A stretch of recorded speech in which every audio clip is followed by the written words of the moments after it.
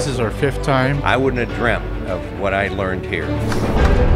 This encourages you and inspires you. And it's so relaxing and the food is great. I love Retreat at Sea, and I will do it again. And you should be here. Holy Trinity is at work full time here. Pope Francis' approved declaration on blessing same-sex couples has set bishops against bishops.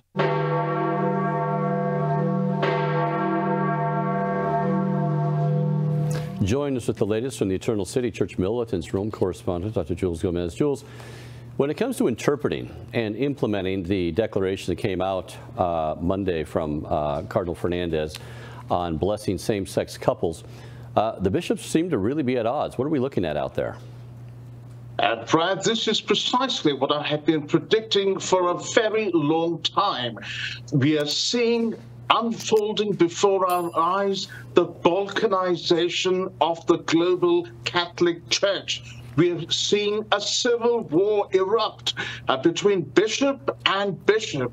And a very telling example of that is how the bishops of Malawi and in Africa and Kazakhstan in Asia have come out, stridently against Pope Francis's decree, but the European bishops, like the Swiss bishops and the Austrian bishops, are supporting it. So we're not very different from a situation that the Anglican Communion has found itself in for the last couple of decades. Now, this really harkens back for me covering the whole Amoris Laetitia thing, because how you give communion to the divorced and civil to remarried. Everybody was at odds over that. We just kept reporting ad nauseum. This bishop says you can, this bishop says you can't. But let's break this particular one down. Let's start with the African bishops. What are they actually saying? Well, the Bishops' Conference of Malawi issued a statement yesterday, and they explained in the first 5 or 6 paragraphs the intention, as they interpret it, of the Pope's declaration.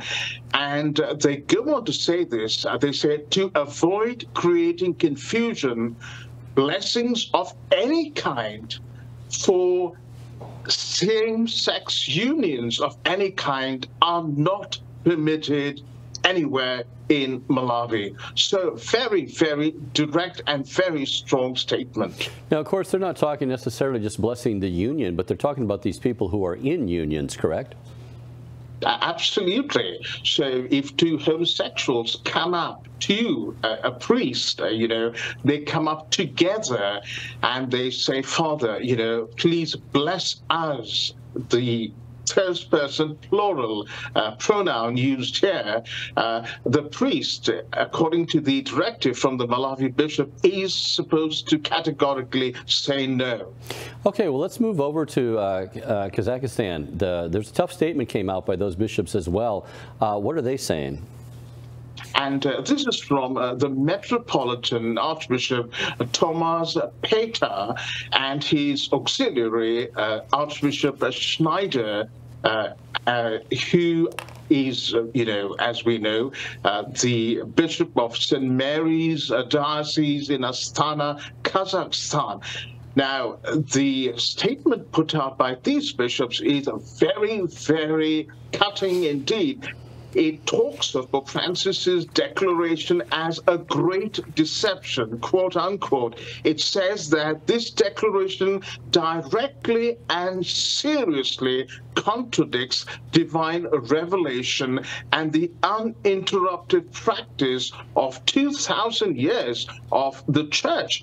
It also goes on to say that this is a serious abuse of the holy name of God, basically saying that, they have violated that great commandment, thou shalt not take the name of the Lord thy God in vain. And the document concludes by rebuking Pope Francis and telling him that he is wrong on this and asking him to withdraw this document before there is more serious damage done to the church.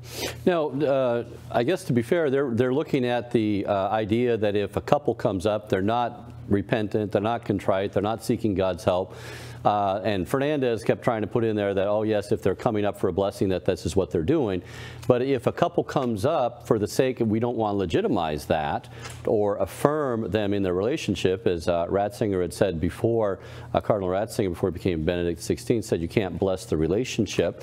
2021, God can't bless sin. Not only the union, but this relationship, this ongoing relationship of people who aren't repentant by any means because they're coming up as a couple. If they're looking at that particular problem, which seems to us, I mean, you and I both would think that the majority of couples coming up as a couple aren't coming up and saying we were going to separate. We're actually wanting to be blessed in our relationship, whether we have a union or not. And that's what they're saying is really the rub here. But to be fair, Archbishop Thomas and company are also saying that they would give a blessing to anyone who is truly seeking help, correct? Oh, absolutely. Let me quote their words, in fact. They say, it goes without saying that every sincerely repentant sinner with the firm intention to no longer sin and to put an end to his public sinful situation, such as, for example, cohabitation outside of a canonically valid marriage, union between people of the same sex, can receive a blessing. So you're right, Brad. If two individuals who have been living in sin, which is what this is all about, you know, the euphemism irregular relationship is basically a euphemism for living in sin.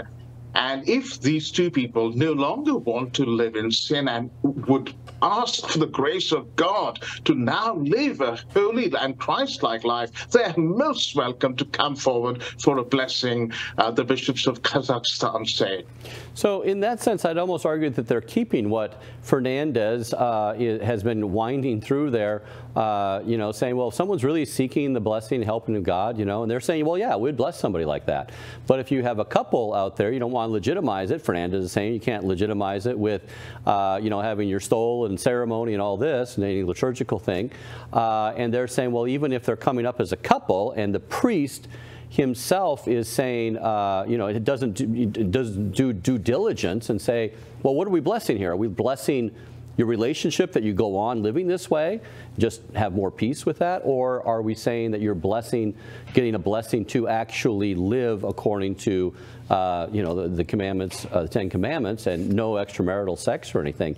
So it seems like the priest has to really do due diligence at the time when anybody comes to him for whatever type of thing along those lines. Jules, you said yesterday that priests would be forced. This may result in priests being forced to bless any and all same-sex couples, regardless of their intention or affirmation or anything, who come forward, repentant or not. And it seems this third group of bishops that you brought up, the Austrian bishops, have actually proved you right. What are they saying?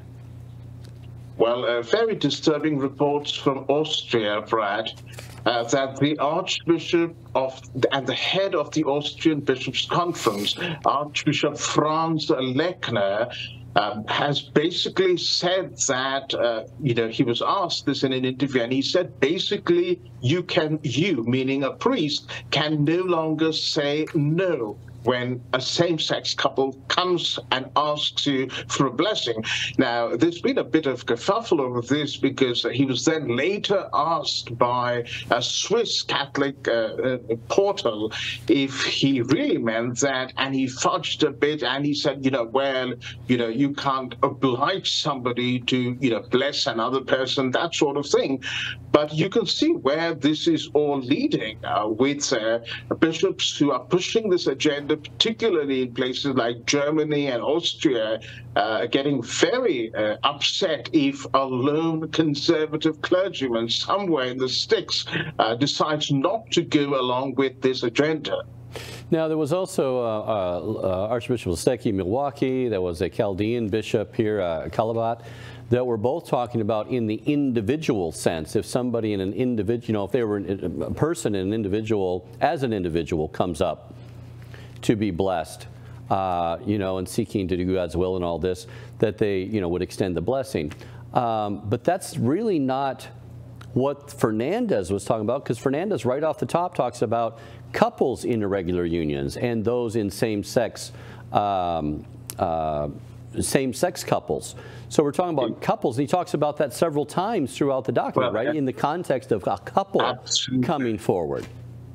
Absolutely, and I was talking to a Latin scholar and an Italian this morning, Lorenzo Murrone, and Lorenzo was telling me how the word coppia repeatedly pops up. He was reading the Italian version, which is the original, and he's saying in almost, all cases, we use the word coppia in Italian to refer to romantic relationships between two persons. So the Italian media, of course, is running with this idea that the Vatican has now approved, blessings for couples in romantic, sexual, whatever relationships. Interestingly, the Swiss bishops have come up with their statement, not just supporting Pope Francis, but applauding this new declaration. And believe it or not, their statement has an image of it has a homoerotic image of two men, the faces of two men coming together very closely, almost kissing each other.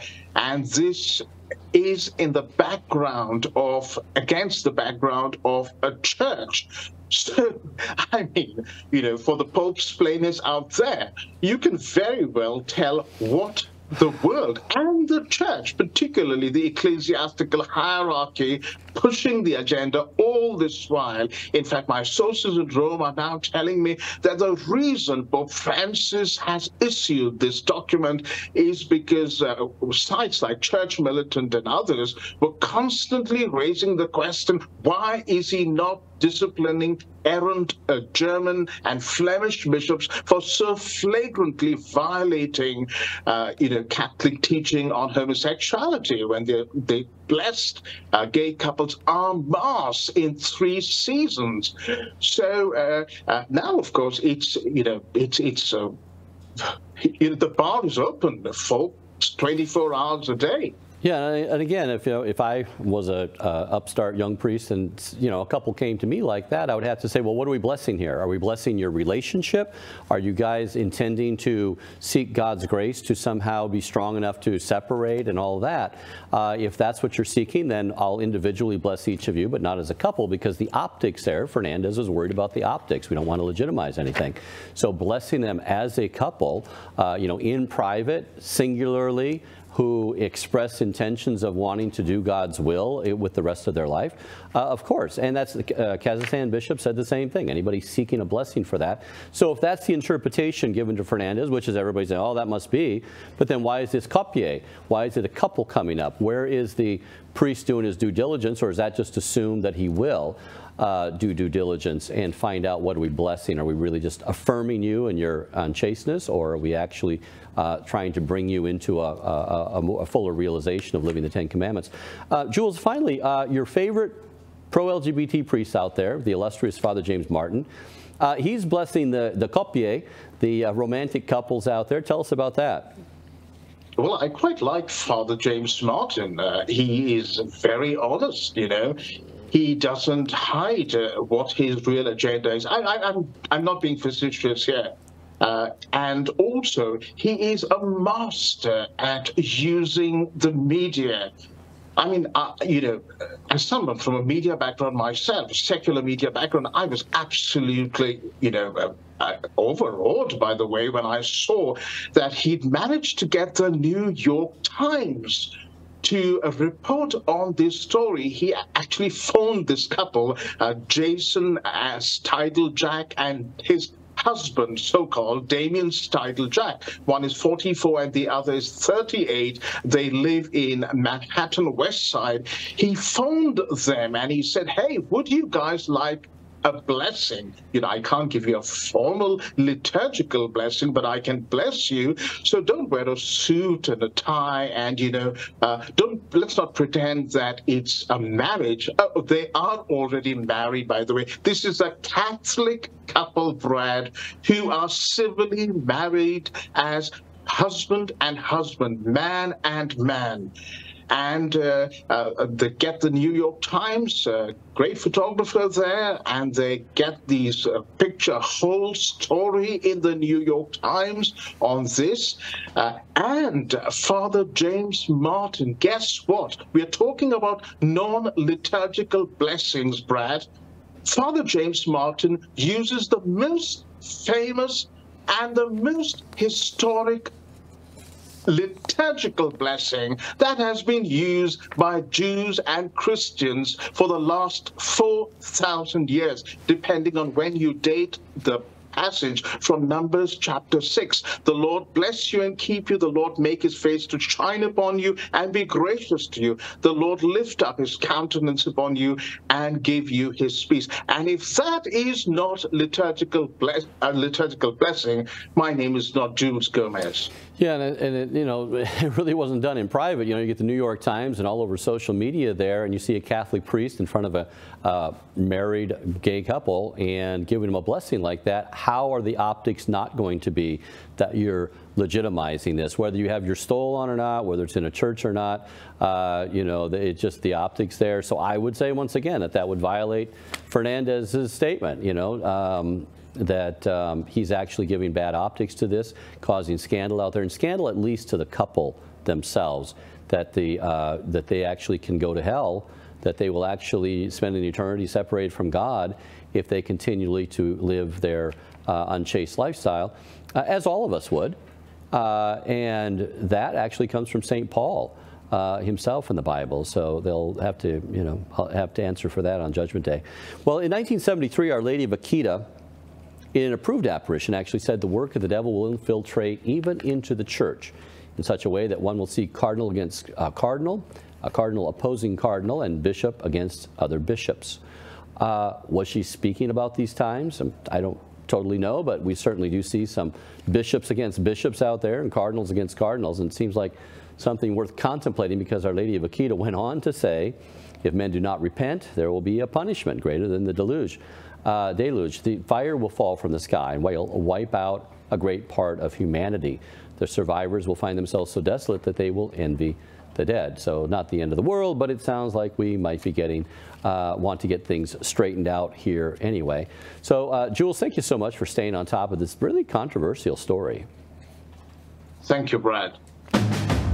Thanks again for watching today's episode of Rome Dispatch. This show is brought to you by donors like Real Estate for Life.